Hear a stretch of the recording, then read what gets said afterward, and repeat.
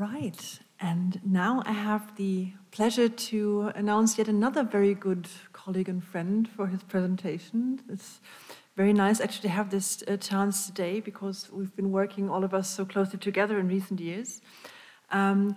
Professor Gerd Gründer is a psychiatrist and psychotherapist, and he's the head of the Department in Molecular Neuroimaging at the Central Institute for Mental Health in Mannheim. He's also in charge and the head of the first and largest psychedelic study done here in Germany, the episode trial. And together with Gerd and Sergio, I had the pleasure to found Ovitinix 2 years ago, and he's also one of the CEOs of Ovid Health Systems. Gerd, your talk today, Psychedelics in Psychiatry, an incremental step forward or a paradigm shift? Yet another very important question, and I'm glad you're addressing it.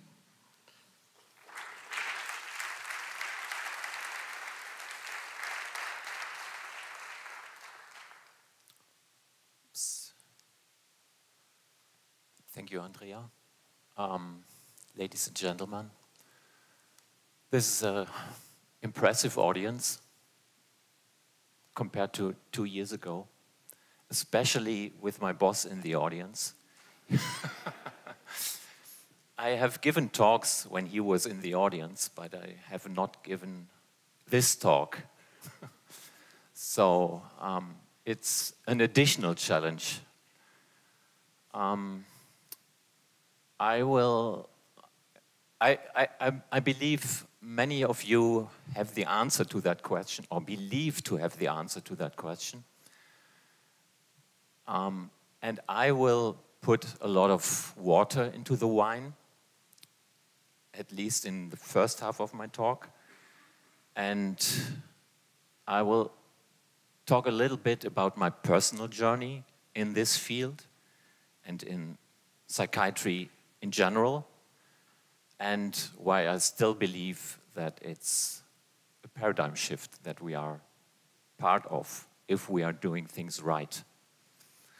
So, as you heard, I'm not only at the ZE, this is my major disclosure today. I'm co-founder of Ovid Health Systems, so we are developing psychedelic treatments.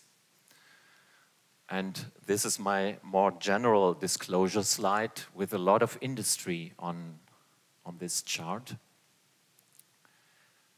And this is also some background to my history in psychiatry. I have done a lot of work with industry.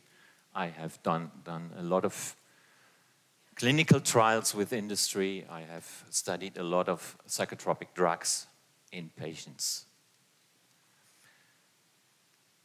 So I start here, 1996. Most of the people in my group were just born at that time. I'm showing this. This probably was the first clinical trial. This was not my first paper I was co-author on, but it was probably my first clinical trial.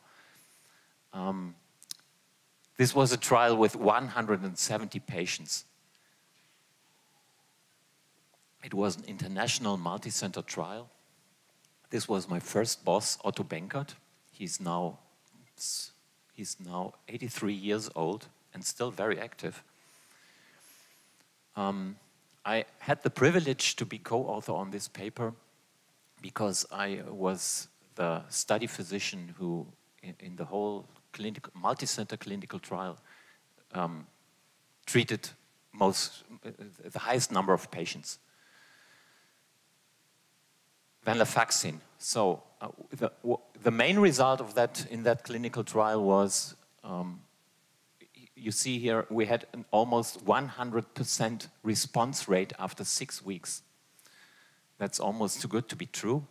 A response means a 50%, at least 50% change in Hamilton or MADRS score. So one of these two scales, these are the major scales with which we measure success in depression research. And the graph more or less shows that after 6 weeks, almost everybody responded was not in remission, but at least responded. 70 patients after 6 weeks, so that was a large trial. And over the years, I have done many of these trials. I have treated many patients with venlafaxine. I calculated this recently, how many patients I actually treated with psychotropic drugs, especially with antidepressants. Thousands. Over 30 years, I've treated thousands of patients with antidepressants, antipsychotics, mood stabilizers, tranquilizers. And venlafaxine, I still believe, is a very good antidepressant. It works.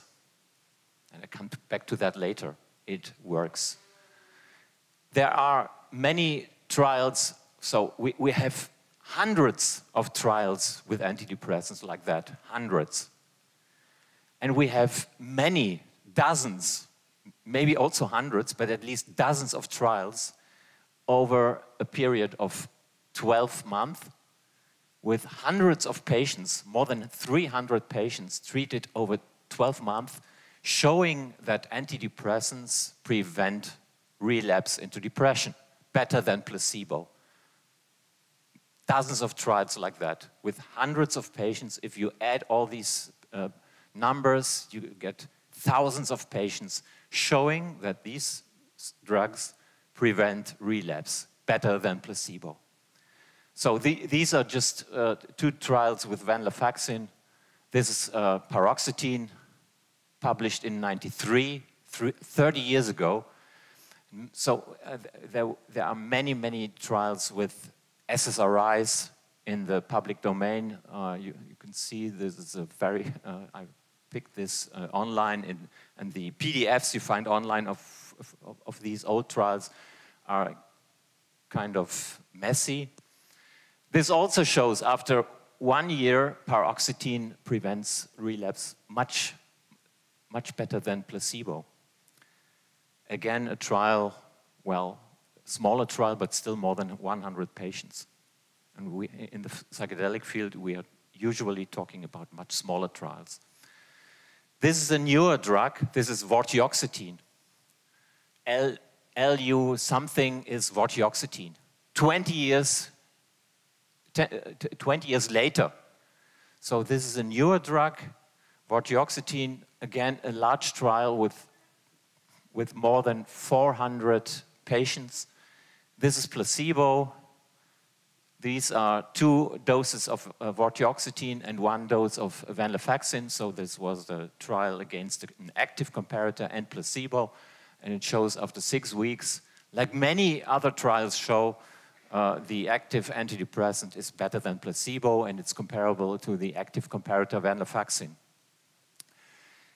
And the company, LU, stands for Lundbeck, a Danish company dedicated to the development of CNS drugs.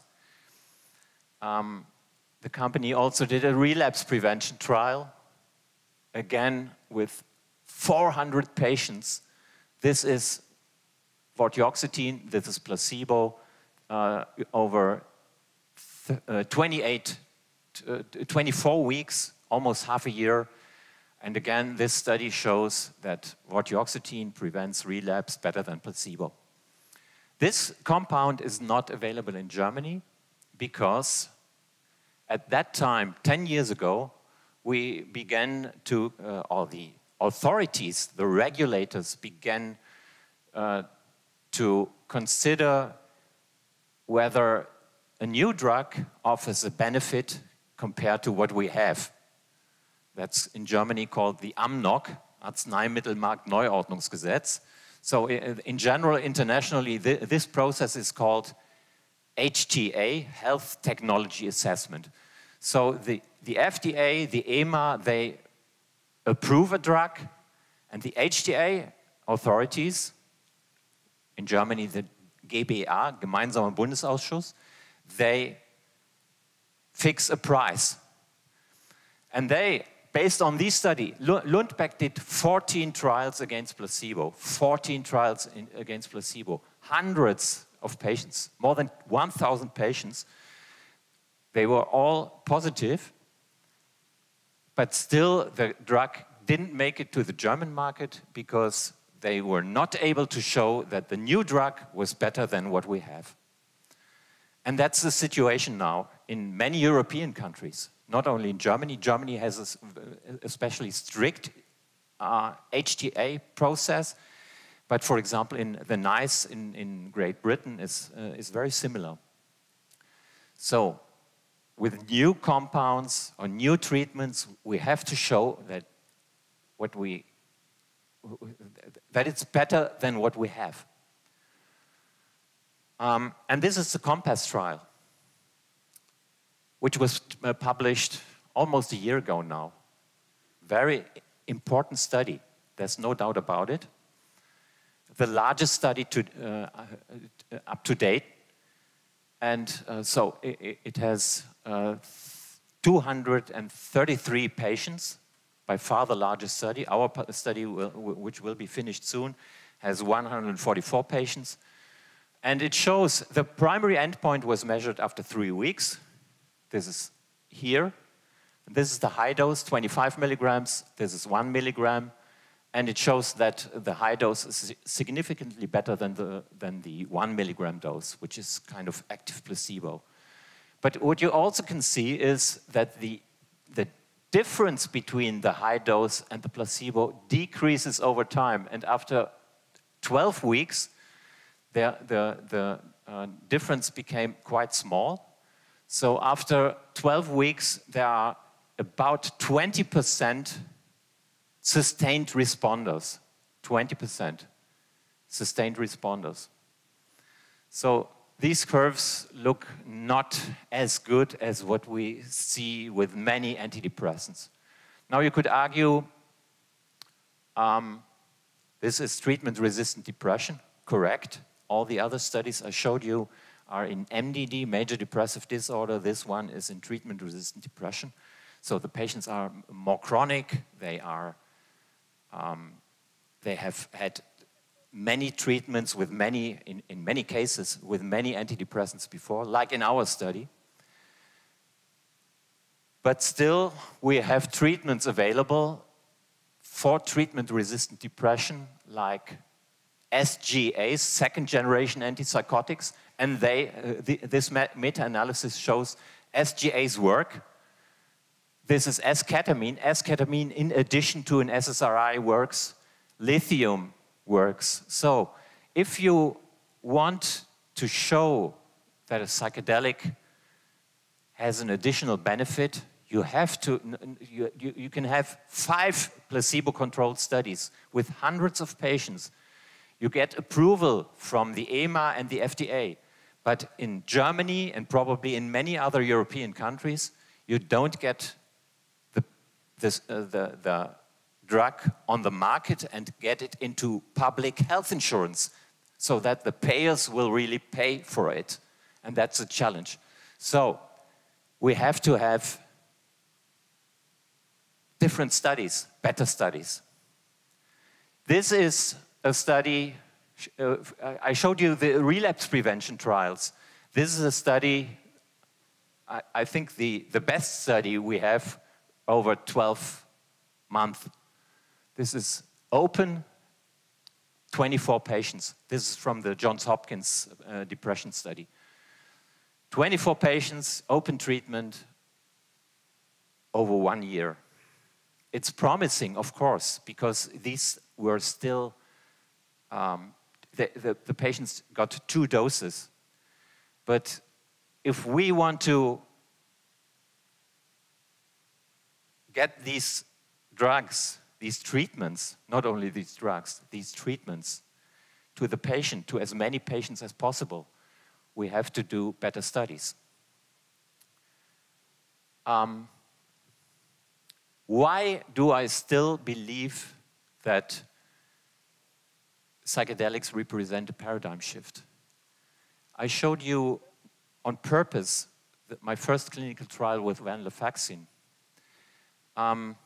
I will tell you a bit of my personal story, how I came to psychedelics. In 2008, a very good friend of mine, became depressed. The depression came from nowhere. One morning, my friend was severely depressed, so he asked me for help.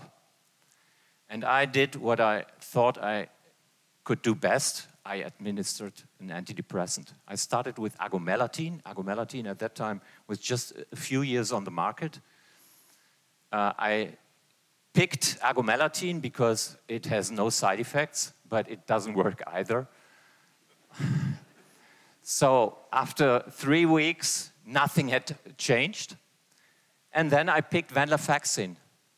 And again, I believe all these drugs that I showed you in the beginning, especially venlafaxine, I've treated most of my depressed patients I treated with venlafaxine because I believe it's a very good antidepressant. So I administered venlafaxine. And after 2 weeks, the depression was gone. It was really, there was complete remission, super responder. Time went on.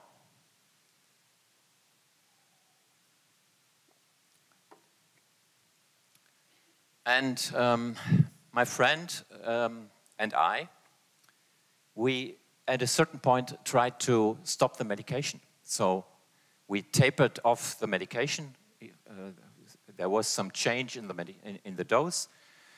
We tapered the medication from 150 to 75, that was okay, and then to 37.5.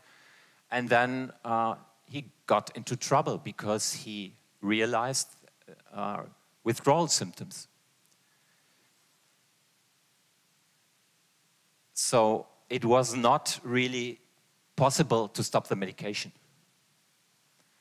In 2014, my friend went to a scientific conference. And I remember that very clearly what happened there.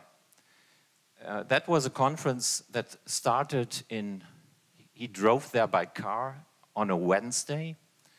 The conference was in Amsterdam on a Wednesday. So he drove there and he realized in the evening, I forgot my medication. The conference went on till Saturday. So on Thursday, he realized, okay, I have no medication, no chance, I have to go through it. On Friday, he already noticed that this is a severe situation. He was really in a serious withdrawal syndrome. On Saturday, the last day of the conference, he was almost absent at the conference. He drove home in the afternoon of this conference. On Saturday afternoon, he drove home, and he felt like a junkie. He didn't know how he got home. When he got home, the first thing he did, he took the medication. It was like being on Turkey. And 1 hour later, everything was gone. The whole withdrawal was gone. So this is not relapse. This is a severe withdrawal syndrome. This was in the New York Times in 2018. On the first page, on the front page of the New York Times. Many people taking antidepressants discover they cannot quit. I recommend this highly to everybody, especially to psychiatrists. The interesting thing is that many psychiatrists responded to that article. These were almost 40 Columbia psychiatrists, Columbia University, New York. And they wrote, although withdrawal has not been well studied, that's correct. The clinical consensus is that it is real, absolutely. Rare, that's wrong. It's absolutely wrong. It's very common, and it is always treatable. And this is complete nonsense. It's not always treatable. I know how to treat alcohol withdrawal. I know how to treat alcohol delirium. Every second-year resident in psychiatry knows how to treat alcohol withdrawal. We have very good treatments. I know how to treat heroin withdrawal. It's possible. It's not simple, but it's possible.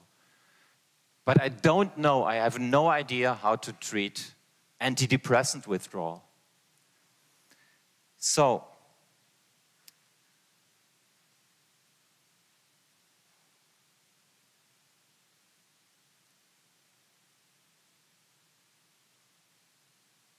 one year later, so he started the medication again, and we already realized that we are in trouble. How to get rid of this medication. In 1 year later, he realized that there's another problem, and that's the loss of emotions. In 2015, the first grandchild of my friend was born. And he just didn't care. He had lost connection to his children. He had lost connection to his then born grandchild. He had lost connection to his own feelings. And that's also a very common problem with long-term treatment with serotonergic antidepressants. This was published in The Guardian earlier this year in January.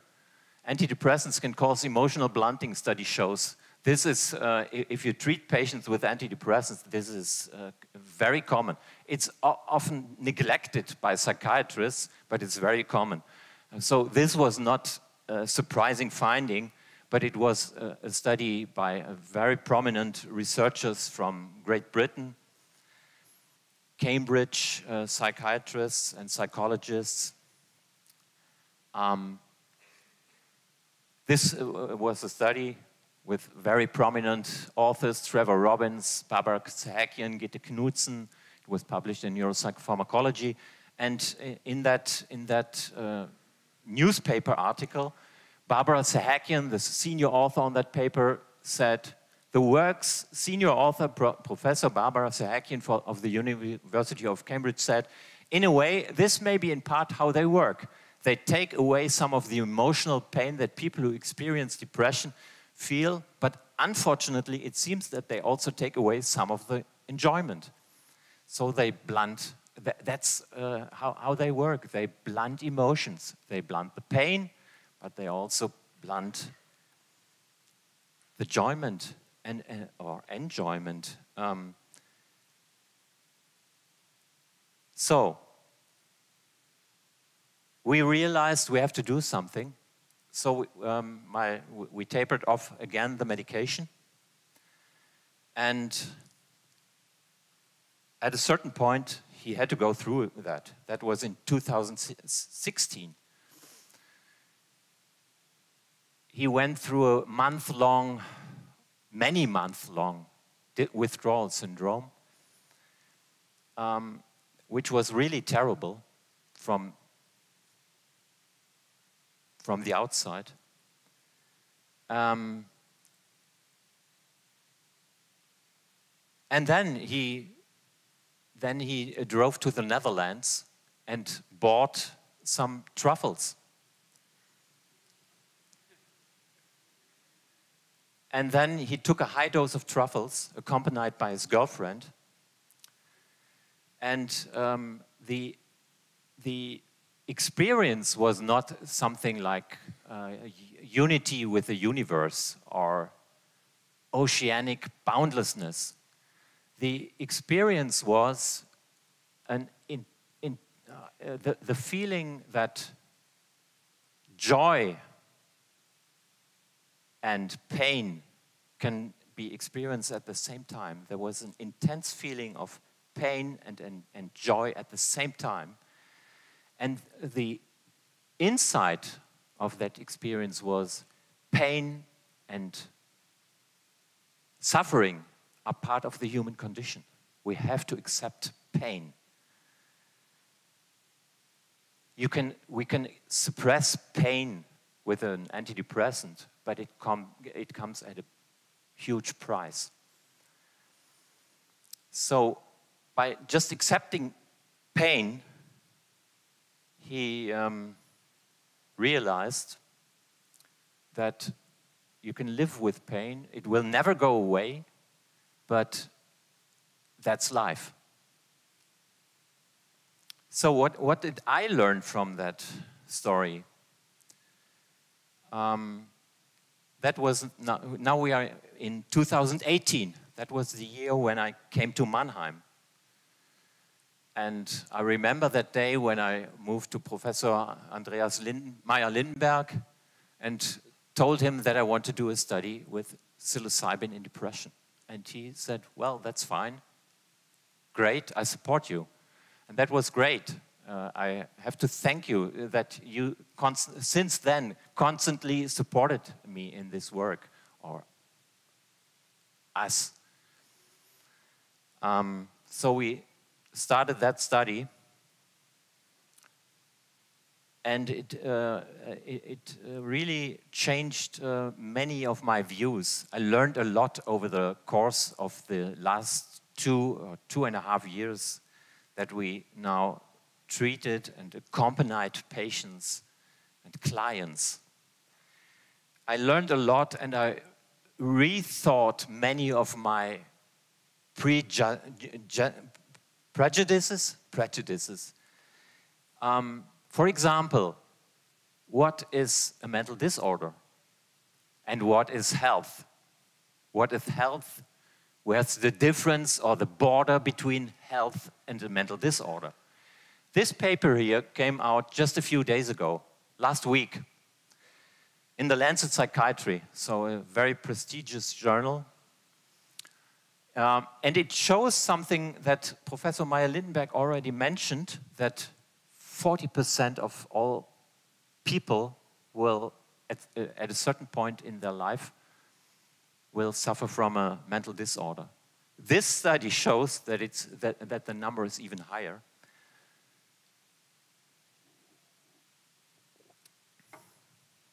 These two lines show hazard ratios, or hazard rates. This doesn't work smoothly. So it shows that the highest risk for developing a mental disorder is here at age 15, around age 15 or between 15 and 20. So in adolescence. But the interesting things are these curves here. That's cumulative incidences. And this is incidence per 1,000 participants. And you can see here 500, at age 75, 500 of 1,000, so 1/2 will have developed a mental disorder. Well, the thinking in our in psychiatry, as far as I see it, is once you are in the field of having a mental disorder, you are in that you have a mental disorder. You often read that mental disorders are chronic diseases.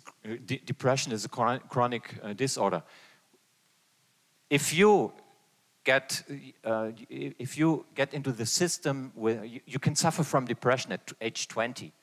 If you are being treated in the system and your diagnosis is documented somewhere, you will never get a private health insurance anymore. Because in private health insurance, once you have had anything, any psychiatric disorders, maybe not spider phobia, you are in the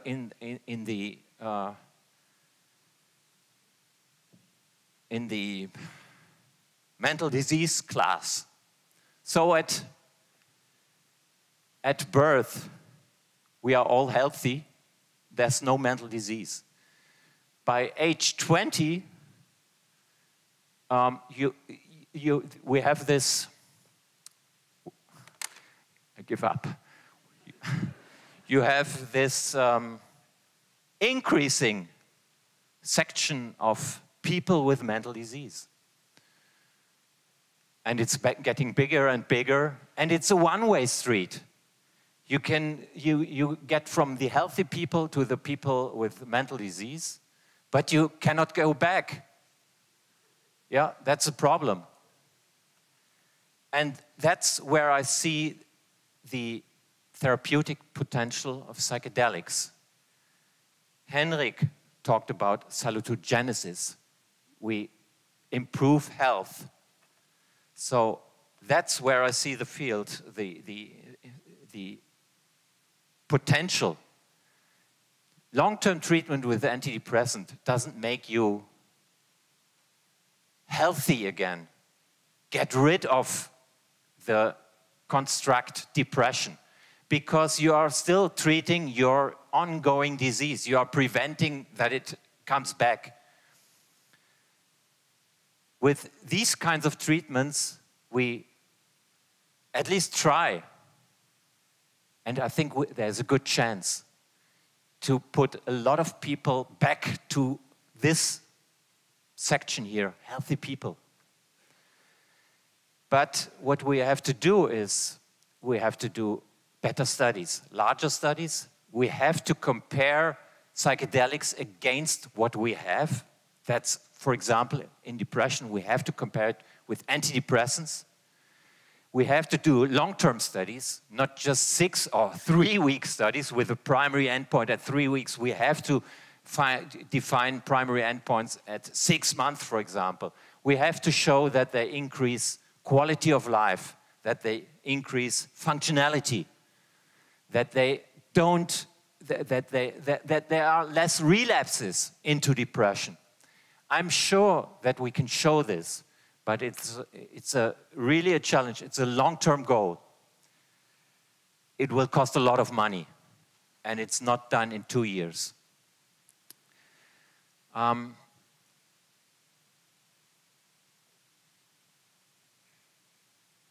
Salutogenesis, what is that? You have seen the quotes in Max Wolf's talk, the quotes of the patients. I show you a drawing of one of our patients. She drew this in the evening of her dosing session. A very intelligent woman, very, very differentiated. She drew her way through her life, and she considered herself as being on a journey. It's a journey probably from disease, pain back to the sun, back to life. There's no clear border between health and disease. We are all walking on thin ice. We can break through, we can get sick, but we can also go back. And I would like to stop, to end with also with a quote of a patient. And first, I would like to announce this symposium from the episode team, both from Charité and ZI, which will take place on Saturday, I believe, Saturday. It's about spiritual and existential themes as experienced by episode psilocybin trial patients. I took just one quote. I think with psilocybin you can briefly, how should I say it now? It's like opening a window for me, like opening a door and then seeing, oh, there's another world, and if you stay with it, there is meaning, or I discovered the meaning, and I knew, okay, I have a goal, and what I'm experiencing in the here and now, it's not the whole truth. It's not just that. It's much more, and I saw it, I felt it, and feeling it was the best thing, and so on. So I have to thank all these patients. It's not only, we also, in our trial team, we are not, the patients are not just grateful for us to treated by us, we are also grateful for the patients. Grateful to the patients because it's a privilege to join so-called patients on their way to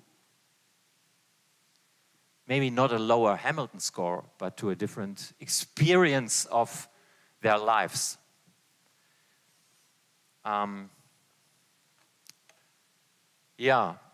So I thank all these patients. I thank the thousands of patients I've treated with psychotropic drugs. I learned a lot. I made many mistakes. I learned a lot, and I'm still learning. And so this is part of the team. And as you can see here, it's hard to get everybody together. The team has increased in number. I think today we have 12 or 13 people here from the team. I think we are the largest group here at the conference from one site. It's really a pleasure to work with you. I've never experienced such a spirit and enthusiasm for the work we are doing together. A few days ago, somebody from Human Resources came to me for talking about future personal planning, human resources, and she said, the number of sick days in your department is surprisingly low. It's true. It's true.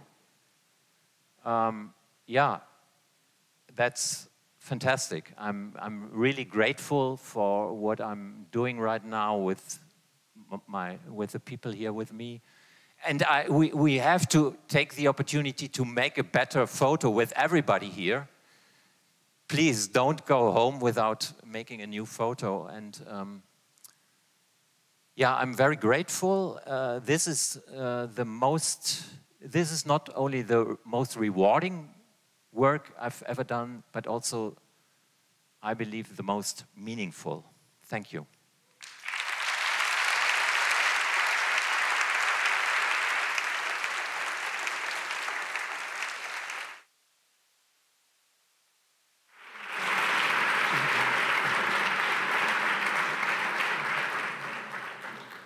Thank you, Gerd.